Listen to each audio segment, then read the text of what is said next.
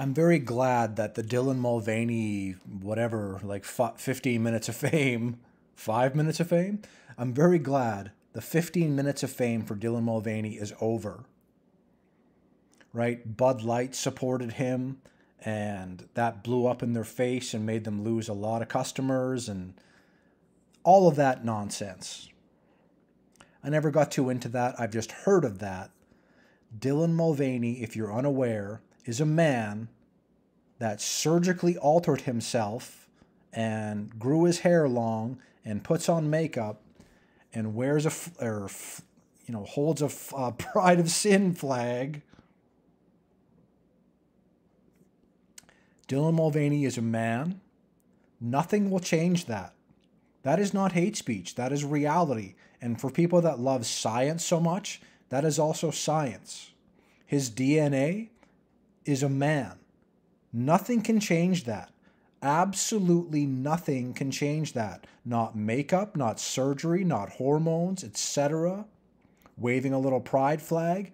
Nothing changes the fact that this is a man. Oh, here's Dylan Mulvaney looking very natural, like a natural woman, with bandages from head to lips to everything. This is horrifying. This is absolutely horrifying. There are cases of people, many people, that have done something like this, and then a little time goes by and they severely regret it because this is not natural at all. This here is not natural at all.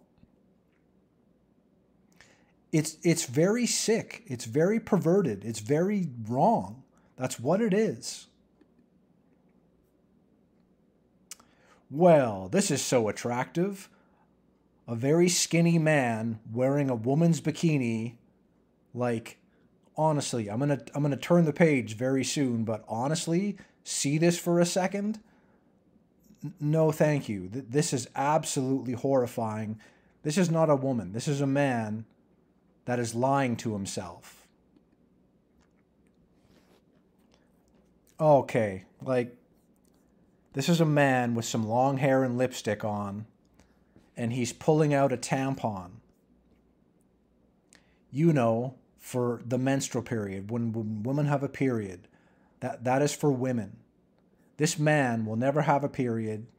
I don't know why. Like, again, I kind of do know why a bit too. Like, I don't think this person is that serious about this. I think they just wanted their 15 minutes of fame. So they did something extreme and they went into the media and got sponsored, and that all backfired, and I'm very glad it backfired on him. Come on here. Hey, like, if people defend this, if people actually defend this man pulling out a tampon, they need some serious help. They have horrible discernment. They don't know what's what. They don't know what's up or down. They need to, like, check themselves before they wreck themselves. Dylan Mulvaney is a man. He will always be a man, no matter what he alters himself to be. This is a man that's pulling out a tampon. I will stop saying that now and end the video, but this is ridiculous that this is the world we live in. Sodom and Gomorrah much? Days of Noah and Lot much?